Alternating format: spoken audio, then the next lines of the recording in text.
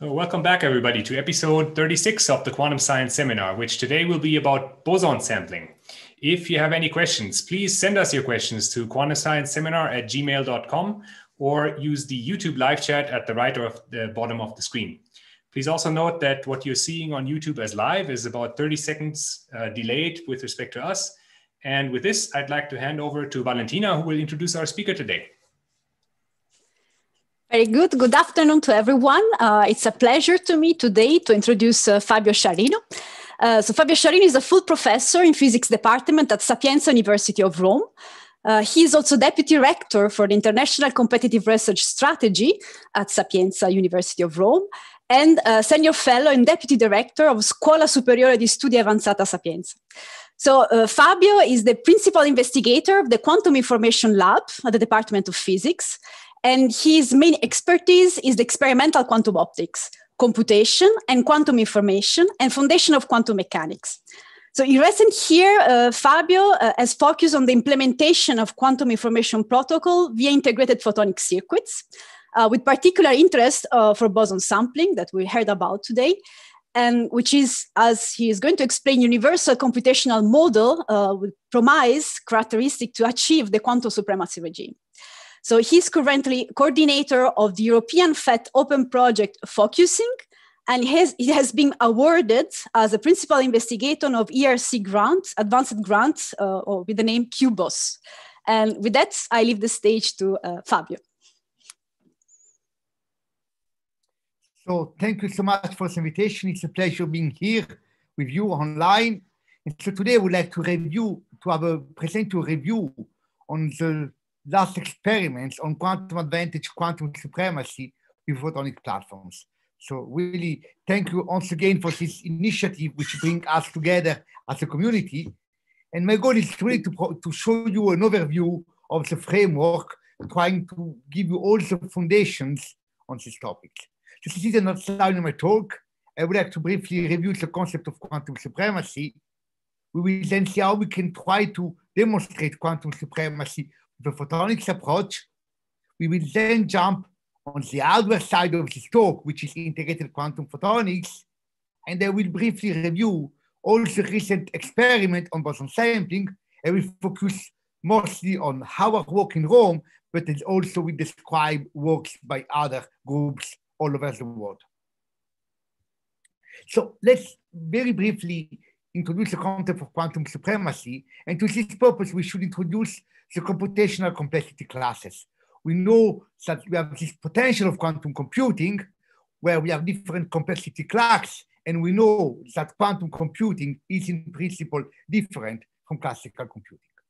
But we also know that this is something on the theoretical side, then moving on the lab and being able to really demonstrate a speed up of quantum versus classical is a very challenging task. So we know that we have several challenges when we deal with quantum computing. We will have qubits which strongly interact in order to elaborate information. We will have qubits that should not interact with environment. And we need to have a full control on the interaction between the qubit and the measurement capability. In all these different requirements, a key role is played by noise. If you want to overcome the role of noise, you need to have quantum error correction, but this requires sophisticated schemes, and a scalable quantum computing is possible only if errors are below some threshold. Moreover, carrying out quantum error correction requires a large overhead in the number of qubits and in the number of gates. So now we have a challenge, is can we engineer a quantum system to perform a computation in a large enough computational space, and we will allow enough error in order to observe a quantum speed up experimentally. That's our challenge for many groups and companies all around the world. And now what we would like to discuss today is, can we formulate a problem that it is hard for a classical computer, but easy to address for a quantum one, and then go into the lab and demonstrate this experimentally. And this is where the concept of quantum supremacy is introduced. The term quantum supremacy was introduced by John Preskill. That's a tweet by John Preskill a few years ago, where he proposed quantum supremacy to identify controlled quantum systems surpassing the classical ones. I would like to point out that quantum supremacy is a problem for experimentalists, in the sense that as theoreticians, you already have algorithms which are able to outperform the classical counterpart. But now the question is, can we move to the lab and can we implement this machine in a regime where really we observe the speed up? The quantum supremacy has attracted a strong interest now since few years, and I will suggest you the following review paper, which is the Quantum Computational Supremacy, published in Nature a few years ago, which provides you a comprehensive theoretical analysis on the subject from a more computer science perspective. And as a comment from this abstract, a key milestone in this field will be when a universal quantum computer performs a computational task that is beyond the capability of any classical computer, an event known as quantum supremacy. And the reason why it is also very relevant, this milestone from a fundamental perspective, is that achieving the quantum supremacy regime will be a way to disprove the extended Church-Turing thesis, which claims that everything feasibly computable in the physical world is feasibly computable by probabilistic Turing machine. Once you're able to achieve quantum computational supremacy, you will have a new class of machines that are able to run and which are not equivalent via polynomial resources to a probabilistic Turing machine. You see, a key point of quantum supremacy is that when you deal with quantum supremacy, unlike most algorithmic tasks, you are not only interested in what you can do with the quantum hardware, you are also interested to compare it with what you can do with the classical hardware. So you need to carry out both analyses and then compare them. So one may think how we can identify an experimental demonstration of quantum supremacy. Let me comment that now quantum supremacy has been replaced also with the term quantum advantage. In my talk, I will be using the two terms, and I will later on more comment on that. So in order to achieve quantum supremacy, quantum advantage, you need the following key ingredients. First, you will have to identify a computational problem whose complexity scales exponentially with a classical hardware, but only polynomially when using quantum devices. Second point, you need to have a classical benchmarking. You will have to address this problem with the best classical algorithm so as to find somehow a threshold over which you can claim to achieve the quantum advantage regime. Third, you need to carry out an experimental demonstration. You need to build the machine and run the machine. And then you need to implement the quantum instance on a system large enough to surpass the classical threshold. Finally, the fourth ingredient is the validation. You need to develop suitable tools to validate that indeed everything is going as expected. So keep in mind, we have these four ingredients, and we will see how you can address these four ingredients today with the photonics platform. Let me now comment a bit more on the name quantum supremacy, quantum advantage. There was a debate in the community whether supremacy was the right term. This is an editorial on Nature on this point, because somehow the supremacy term may have a negative interpretation. There was a long debate. I'm here referring to the blog of Scott Aronson, to use some tweet from Anand Kumar.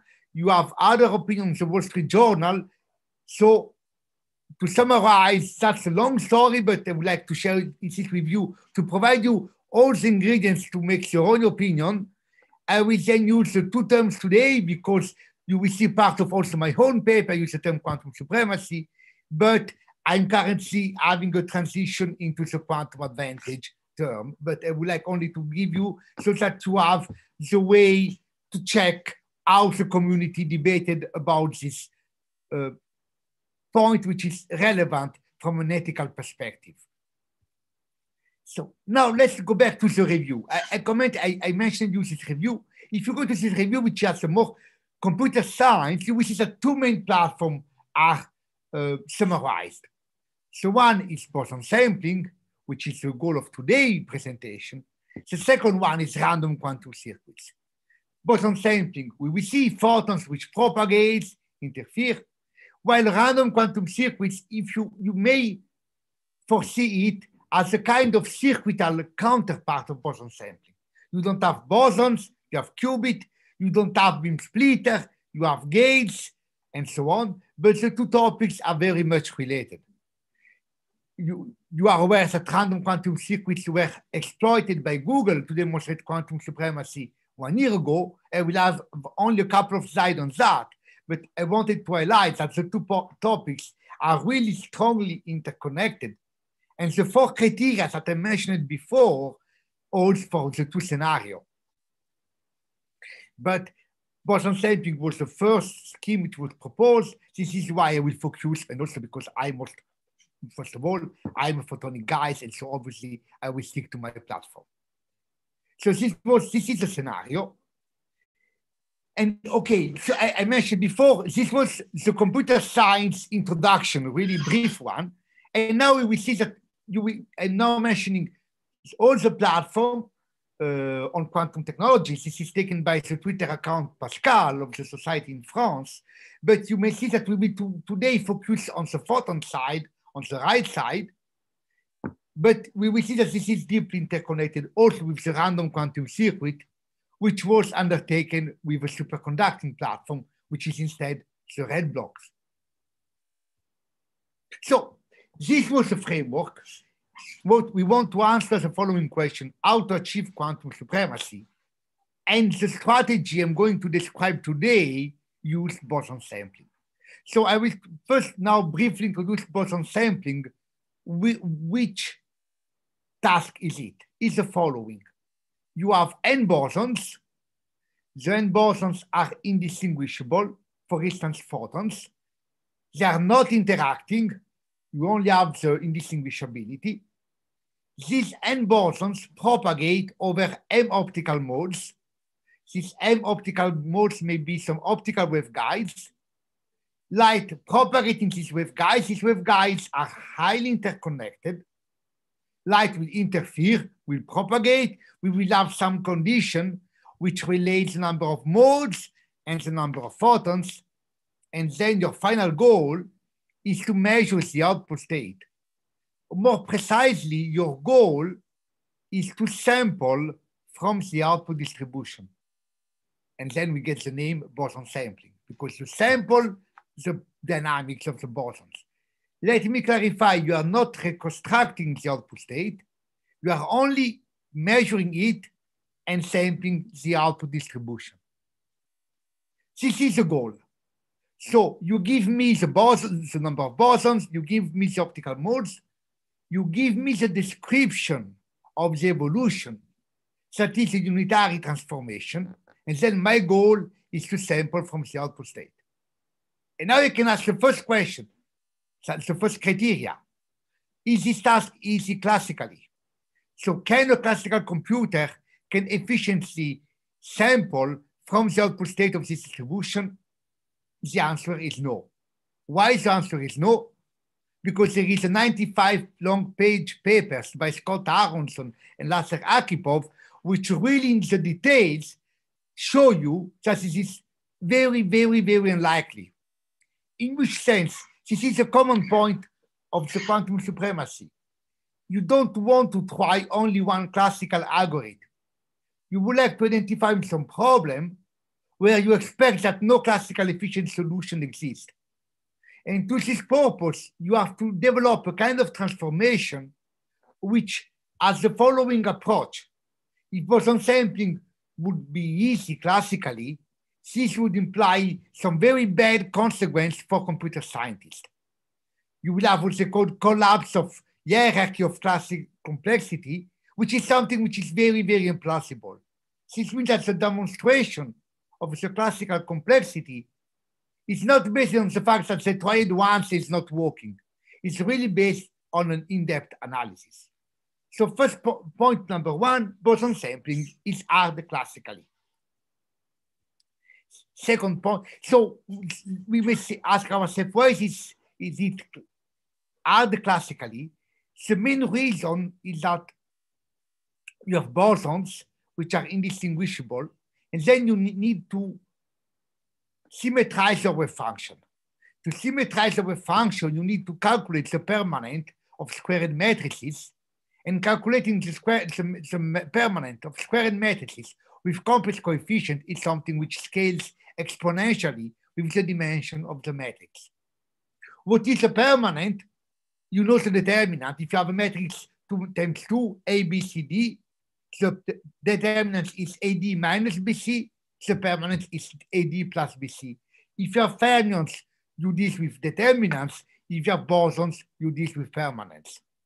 Another key demonstration of the Aronson and Ackisford paper is not only that calculating exactly the permanence is an hard task, it's also an hard task to do it with some approximation. And that's another key ingredient, because since you want to compare quantum hardware and classical hardware, and since you want to run a quantum hardware, your quantum hardware will be noisy. You will do your best, but noisy will be intrinsic to an experiment. So if you want to compare the experiment with the classical counterpart, you must allow the classical counterpart also to be noisy. So their demonstration also consider approximate boson sampling on the classical counterpart. So this was boson sampling. Point one, it's hard classically. Point two, let's implement the boson sampling in the lab. What do we need? We need n photons, which must be indistinguishable. These n photons must propagate over m optical modes, as shown in the picture here. Light must interfere, and then you need to detect single photon. In principle, to implement this machine, you need a number of resources which scales polynomially. So we are on the game, because classically it's exponential. With the quantum hardware, it's polynomial. We have the ingredient to demonstrate quantum supremacy. Obviously, it's not trivial. Especially in what we did in Rome, to implement this unitary evolution, we exploited integrated photonics. So to summarize what is boson sampling, n photons are the input, the evolution is the unitary operator, and you measure single photon on the output. Let me try to summarize briefly. So before that, I showed you how may work a boson sampling machine. Let's now jump on how we implemented this in Rome.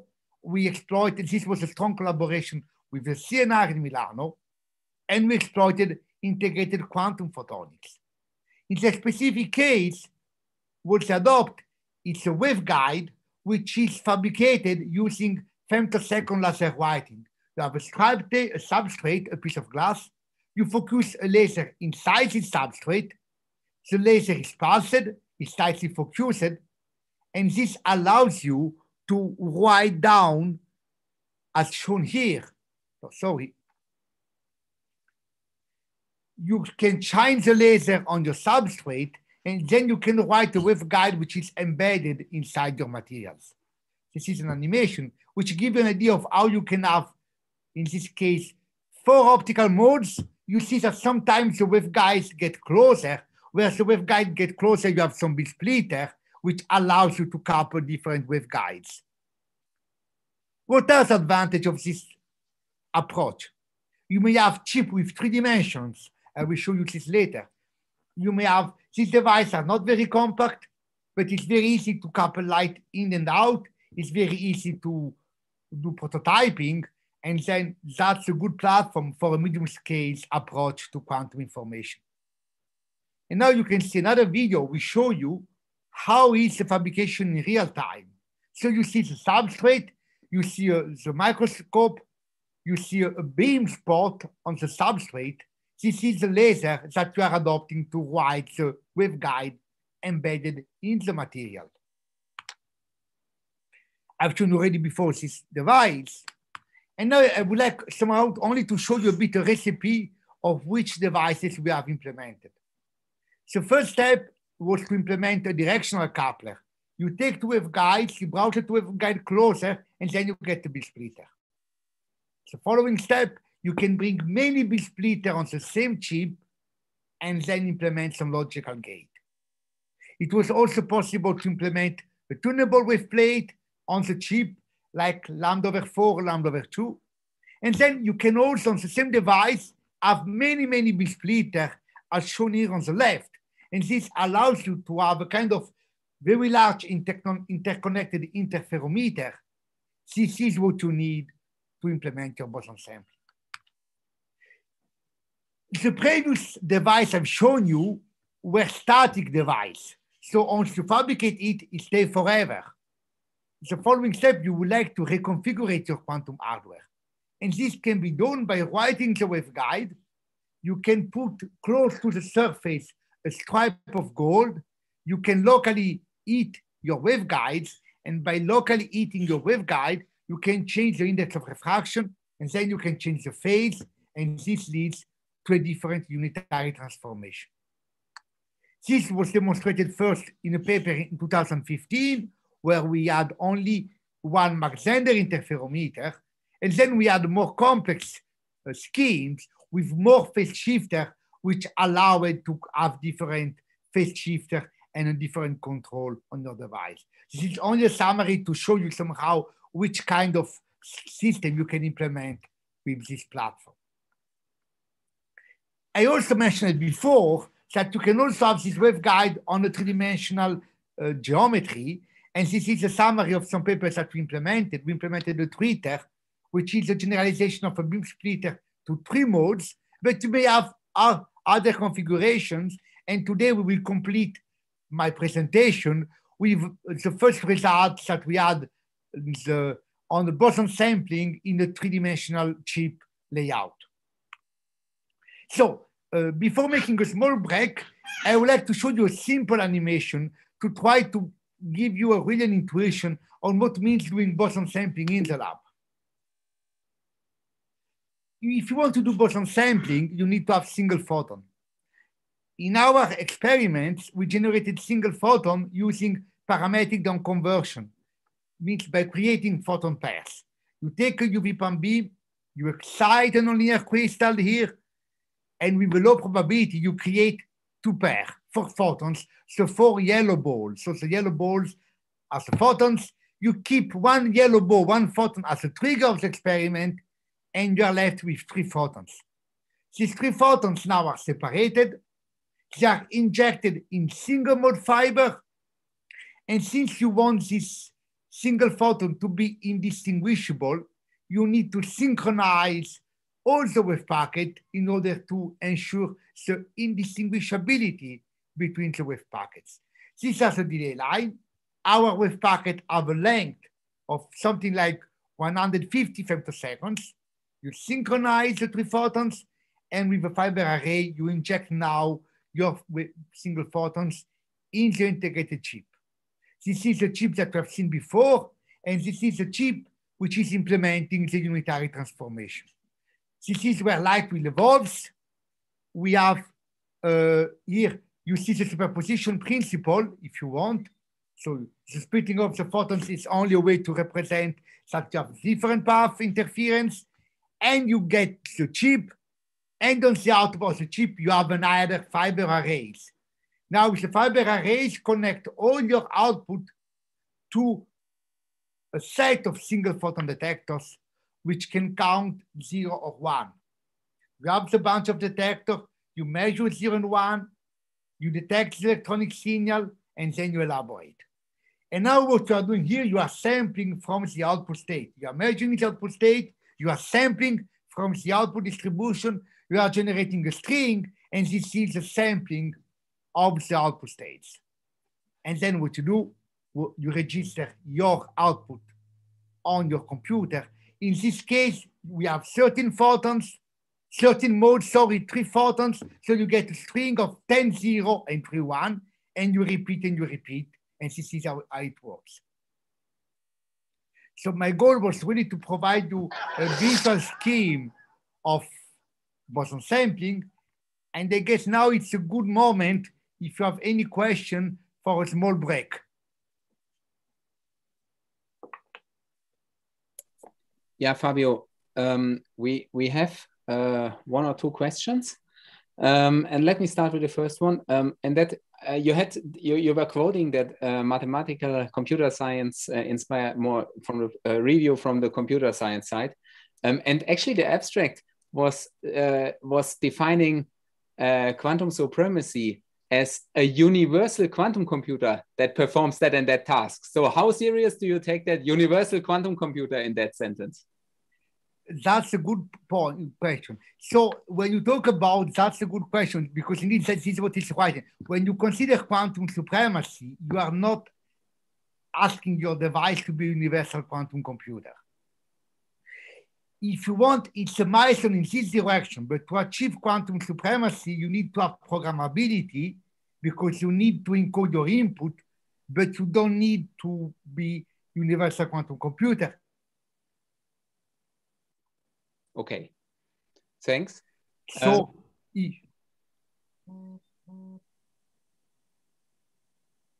sorry, I think I interrupted you. You wanted? No, that was the point. Okay. So thanks for the question. Okay, good. And then another one, and that would be, is there something like fermion sampling also? Thanks for the question. So that's an interesting point. You may have, let me jump to the right slide using my.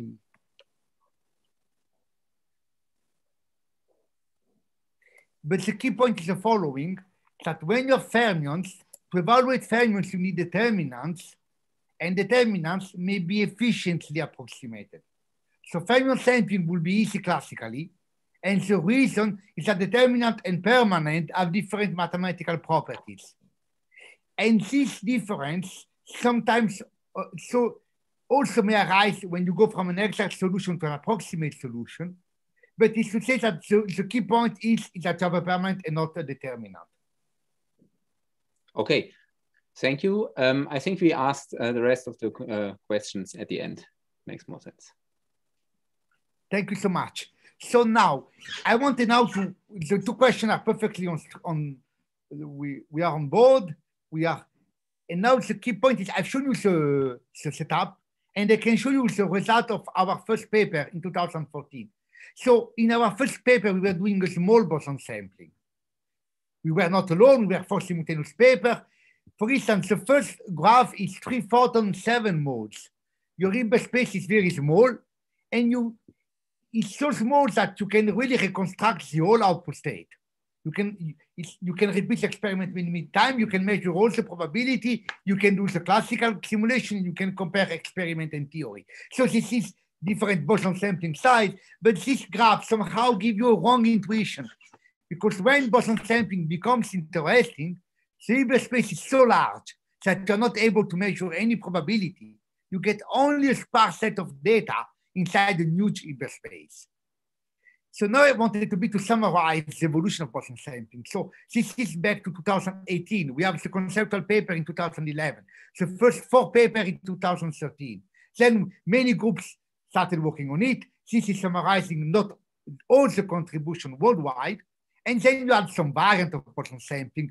For instance, scatter shotgun in Rome. You had reconfigurable circuits.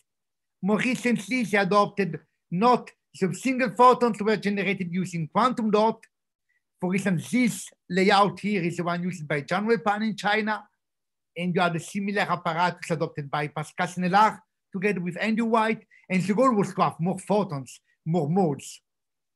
Because this is now 2019. This is a paper again by John Wepan, again using quantum dot. What they do, they use one quantum dot, which create 20 photons over a different time. Then you have a time spatial demultiplexer, and you move the photons from a different time to a different position. And this is done here with this demultiplexer. And then you inject your device. In this way, you can have a good long stream of single photons, which are indistinguishable. Then you can inject in your unitary evolution, and you can measure the output state. And this paper largely enhanced the rate. Then you have this tweet. This tweet was in 2019 by Chaoyang Lu that was announcing 30-50 photons, and it will require us few slides to get to this number done by Chaoyang Lu and Zhang Weipan in China. What was the technological challenge with boson sampling? If you want to have quantum supremacy, you need more photons, you need more optical modes, you may need have alternative schemes. I've shown you boson sampling, but we have other variants. And now this implies several challenges, some technological one on the sources, the manipulation, the detection. And you have also some fundamental questions on the theory side. May we find out some other schemes which make life easier for experimentalists? How we can exploit boson sampling for hybrid algorithm? What is the impact of noise and imperfection? How can you certify that the boson sampling is working properly?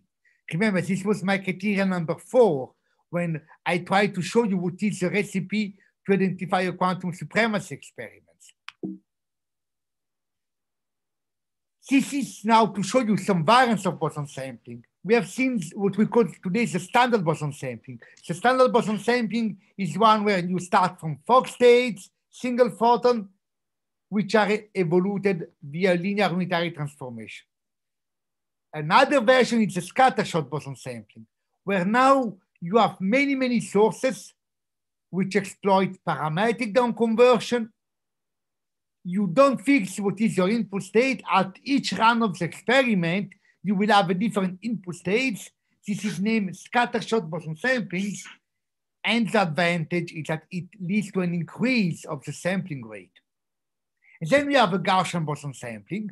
What is a Gaussian boson sampling? It's a boson sampling where the input states is not the Fock states, it's the single mode squeezer.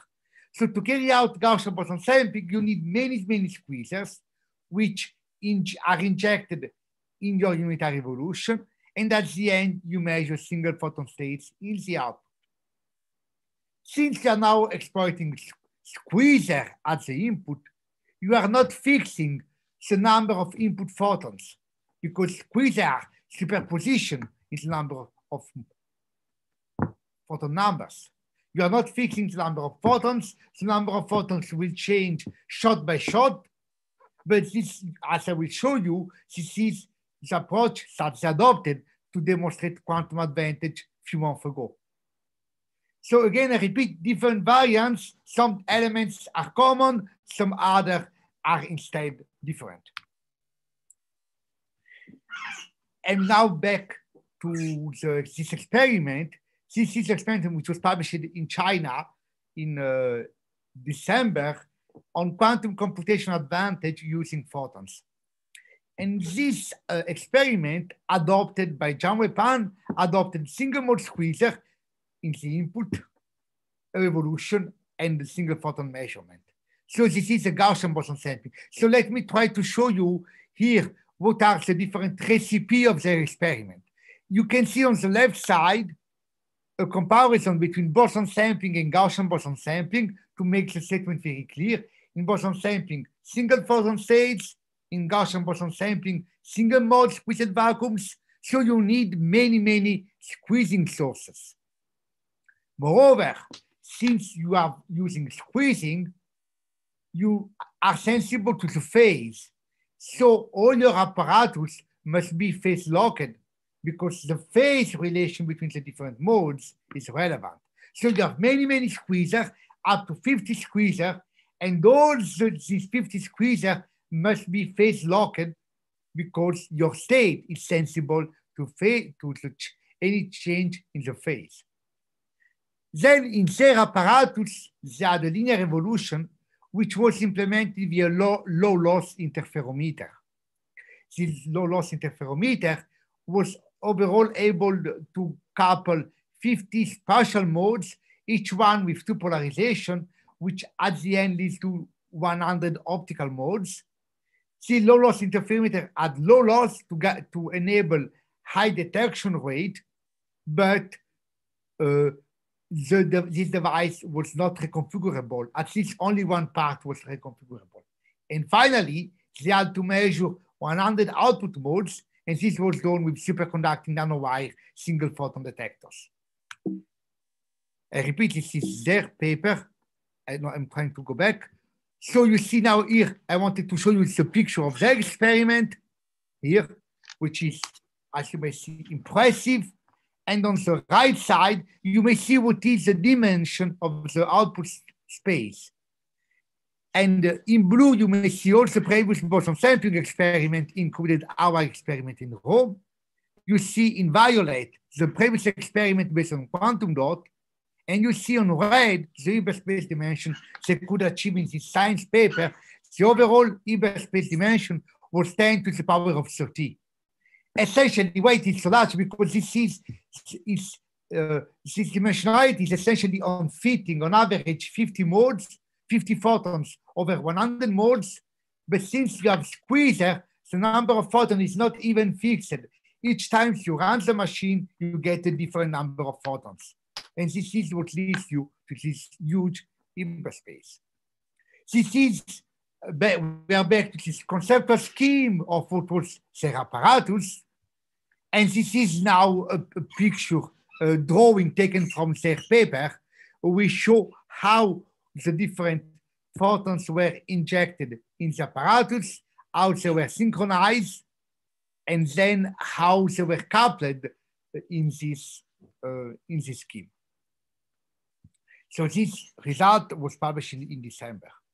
Okay, so that's again another picture from their apparatus, and the credit is only to their group.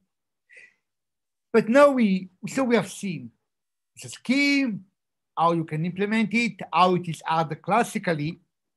We have seen how it can be realized, what are the technological challenges, and now we have a last question, how you can validate the output state. And this is a key point, because imagine when you do boson sampling, but also when you do random quantum circuits, these problems are hard to carry out, but they are also hard to verify.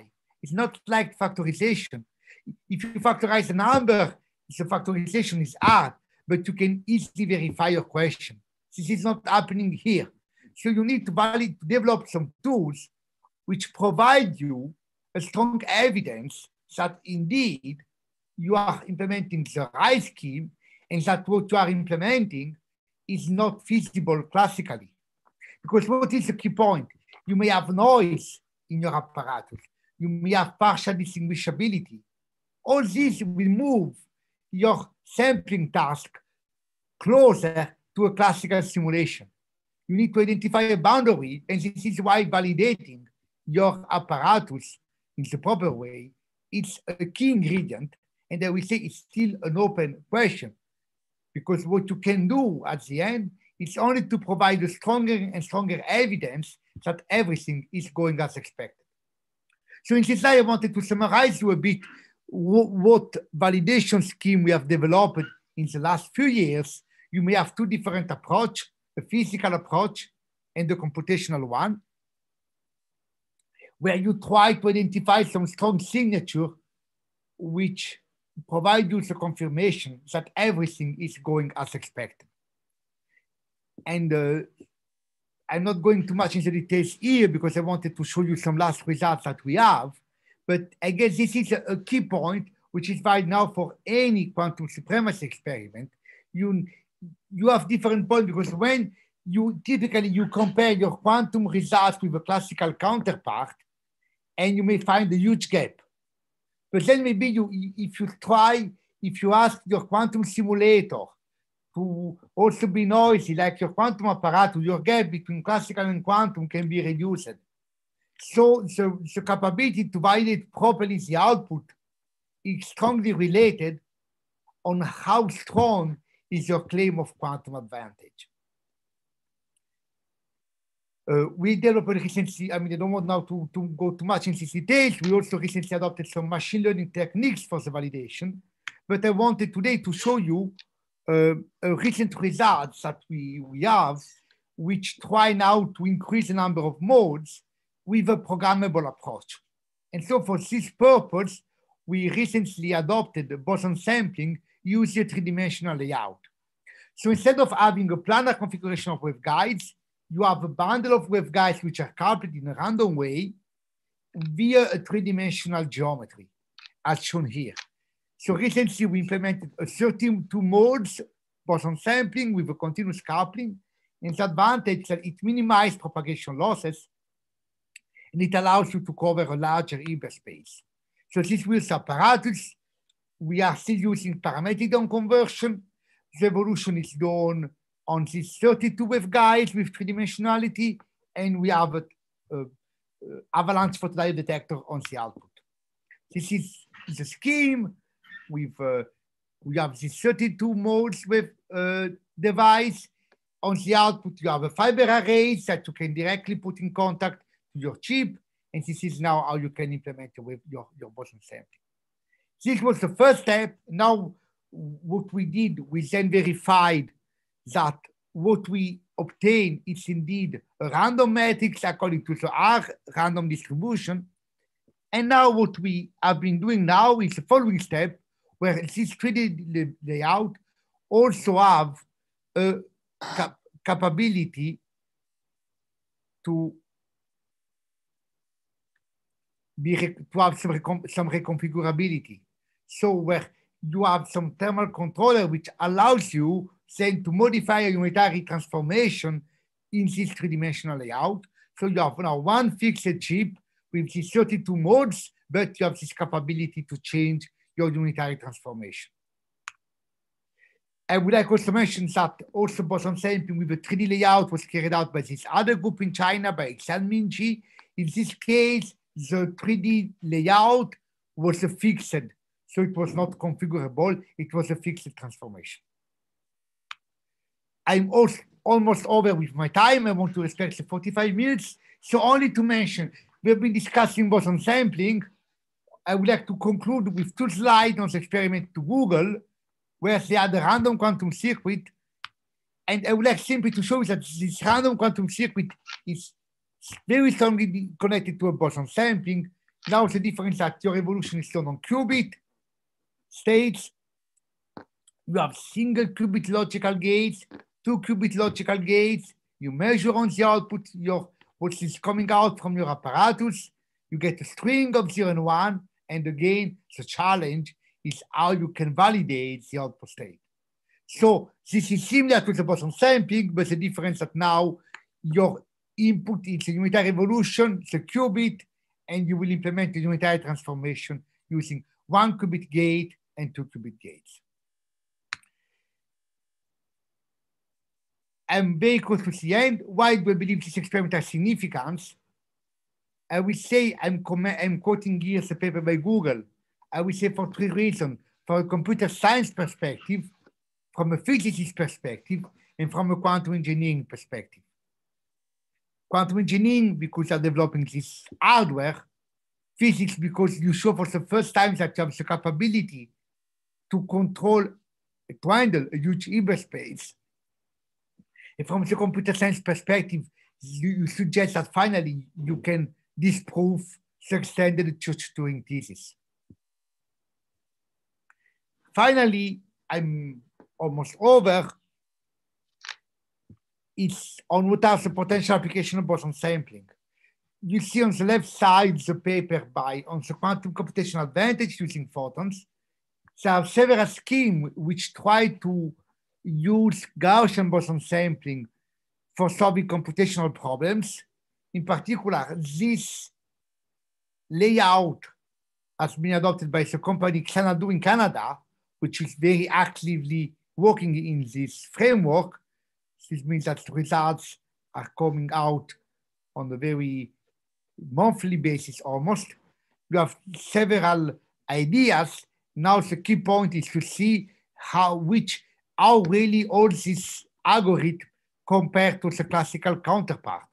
Because each time you go into technical details, finding out how this algorithm speed up with respect to the classical counterpart, it's always one of the main more technical points.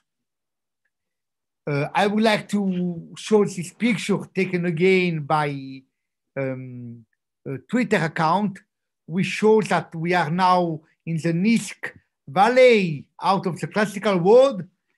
The goal of someone is to get the fortress of fault tolerance. We are here, we are between the desert and the valley. And the goal is to still advance the technology.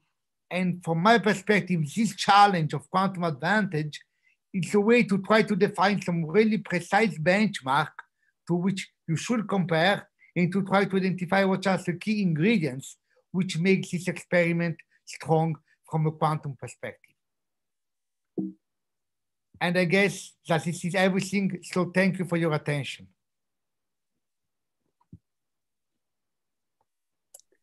Yeah, thank you, Fabio. Thank you for this great talk. We have quite some questions. And let me just start right away. So we have one from Pedro Mendes. Could you explain in general how one knows how many times we must sample so that we have the distribution? 100 times, 1,000 times, or as many as we can? So let me try. Thank you for the question, because it's something which I not commented explicitly. Let me show you the plot of distribution. What is the key point?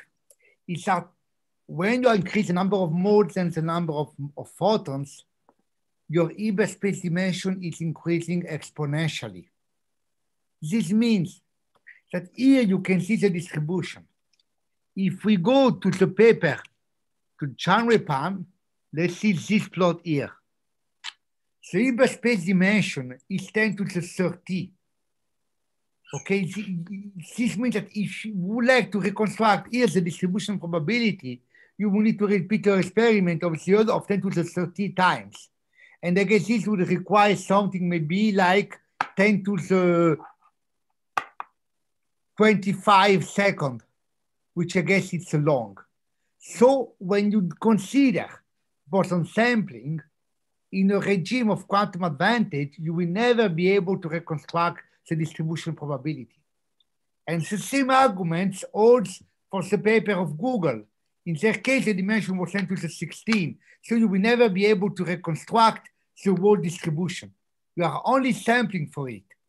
Now the point is, with 1 million sample, with 1 giga sample over a space of 10 to the 30, how can I certify that everything is going properly and that indeed my evolution is truly quantum? I hope I addressed the question properly. Yeah, thank you. I think so. Maybe a follow-up, because you are mentioning now the Google experiment with qubits. And you said the Hilbert space dimension was what, 10 to the 16, I think? What? Yes. Yeah. So and in this Chinese photon sampling one, it was 10 to the 30, right? So the question is, if you just take log 2 of 10 to the 30, you end up with 100. That would suggest 100 qubits, kind of, right, to get the same dimension. So now the question is, can you really compare the Chinese experiment to a 100 qubit quantum advantage experiment, or is one of the others more or less powerful? No, thank you for the question, because it was something I wanted to comment. No, they are not equivalent at all. I fully agree. In the sense, I give this number because this gives you an idea on how your data live in huge Hilbert space, but it's completely different. Why? Because here the dynamics of the particle is connected by a transformation, the unitary transformation, which is a matrix of dimension 100 by 100. This means that the dynamics of this experiment is described by 10,000 complex parameters. So the Hilbert space is larger than the one with qubit, but the parameter which identifies the dynamics are much slower. So one of my comments for the audience is that sometimes there is this mapping 1 photon, 1 qubit. This mapping is only correct in some specific scenario. 1 photon is not 1 qubit. 1 photon, we are talking about photons, modes, number, occupation, and seeing what is the right isomorphism between the two will change scenario by scenario. To try to come back to your question, I guess we cannot compare the two scenarios. This is one number. I guess the second number is to identify how many parameters you need to describe a general evolution on your system. In this case, it's 10,000 complex parameters. If you have 100 qubits, it will be much more. Okay, thanks. So then, well, maybe another question concerning the scattershot boson sampling versus Gaussian boson sampling. And the question is, how far is scattershot boson sampling from a quantum advantage compared to Gaussian boson sampling? Thank you for the question. So let me go back to this. There are some subtleties. So when you talk scattershot boson sampling, you can consider it from a quantum optics perspective as a two-mode squeezer with low gain.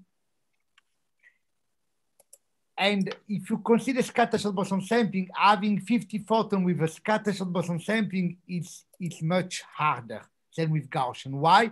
Because with Gaussian boson sampling, you can increase the gain of your squeezer.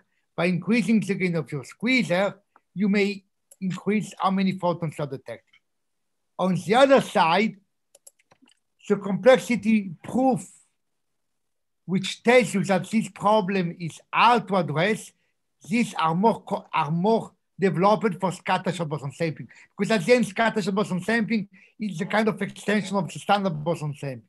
So from some perspective, scattershot, you have some much stronger theoretical analysis.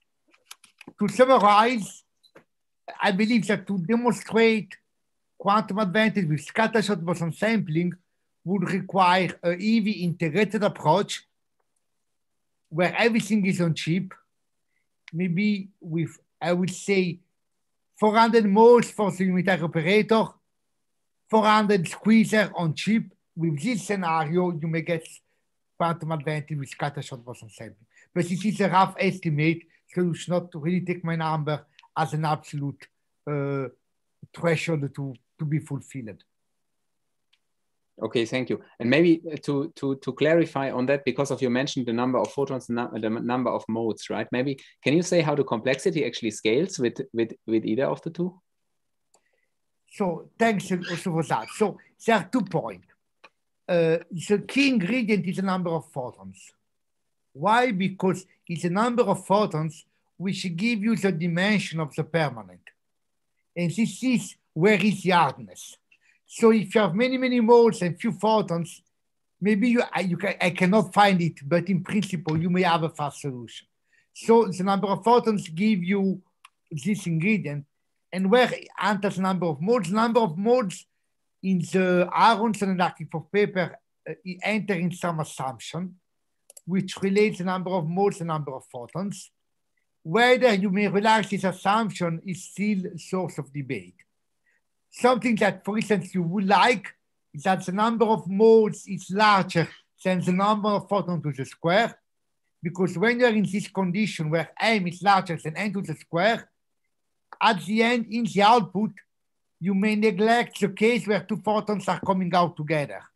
And then it's enough to have detector which can count 0, 1.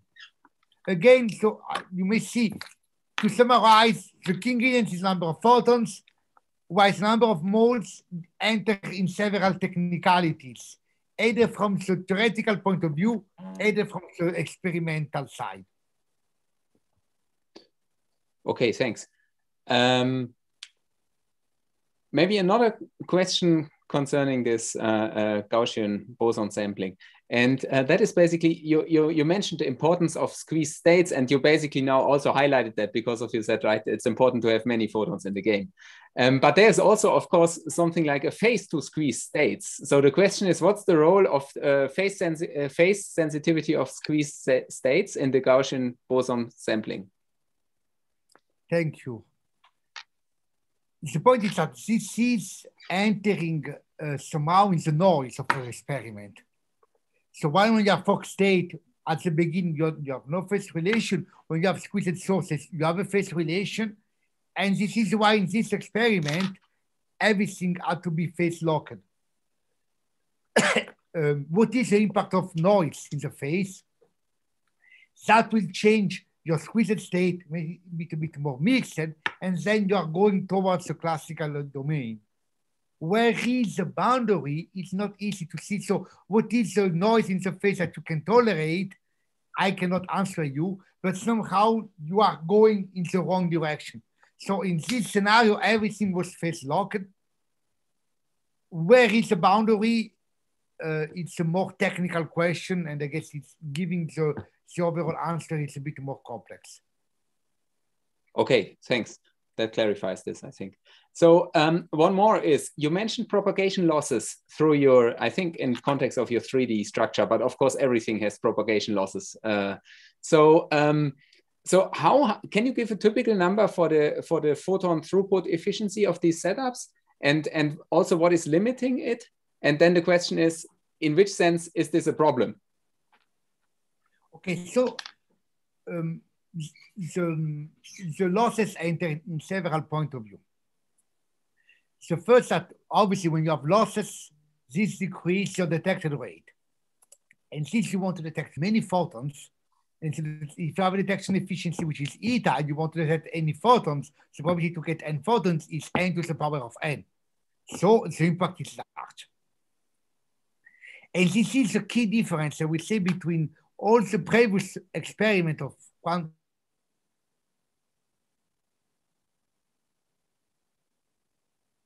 because everything was bulk.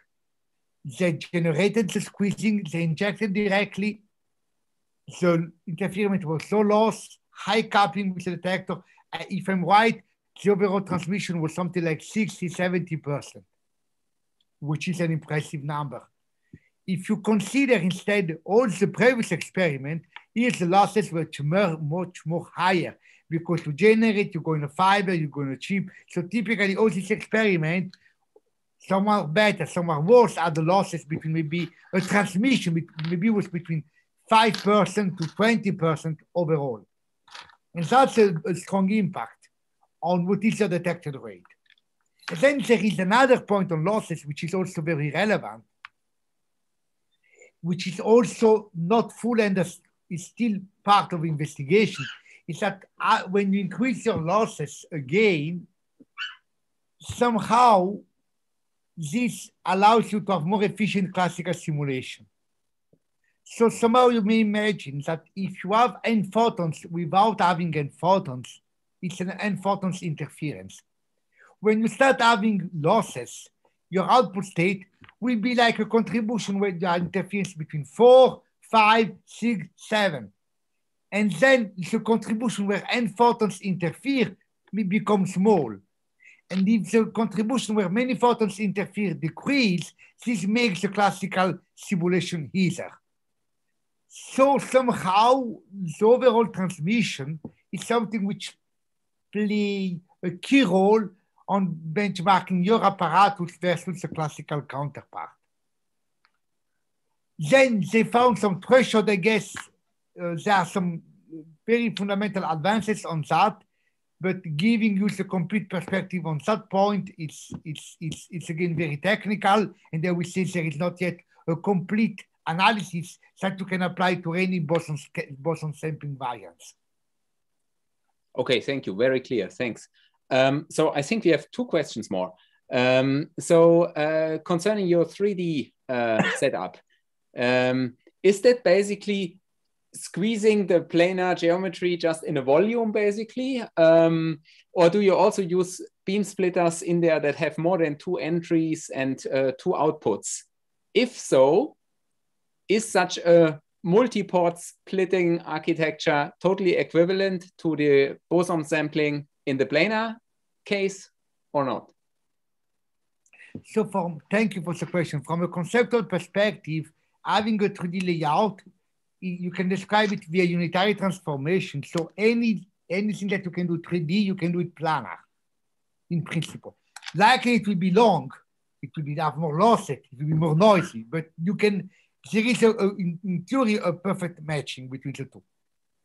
Here, having the 3D allows you to have all the modes which are interconnected on a smaller plane. No, I think that's fine. So the last one is about your last slide.